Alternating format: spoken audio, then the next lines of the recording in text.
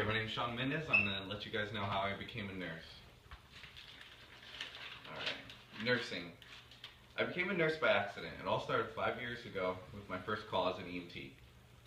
I was all set up to become an EMT, then firefighter, and thought I all had it figured out at the age of 19. This plan led me to my first call.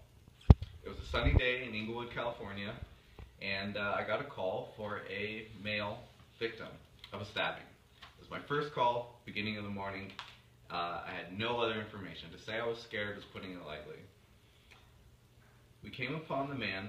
Fire had already beat us there to the scene, and an occlusive dressing was in place. I was dictated to begin CPR as soon as I got there.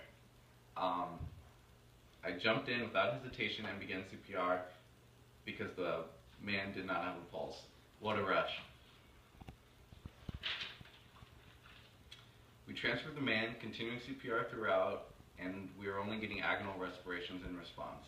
Agonal respirations are when a patient is taking a breath every so often. There's no pulse, and it is not an adequate respiration. He's just taking one. There's no rhythm to it at all.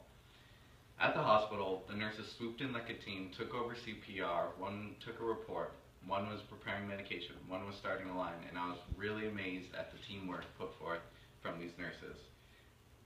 They're working as a perfect functioning unit to save this stranger's life. I was in shock at the teamwork, and I knew that that's where I wanted to be, and I no longer wanted to do just the transport, picking up and going. And I wanted to be a part of this team, and that's what started my nursing career, which led me to continue my education and led me here. I knew that I could bring just as much to the team as all of those nurses.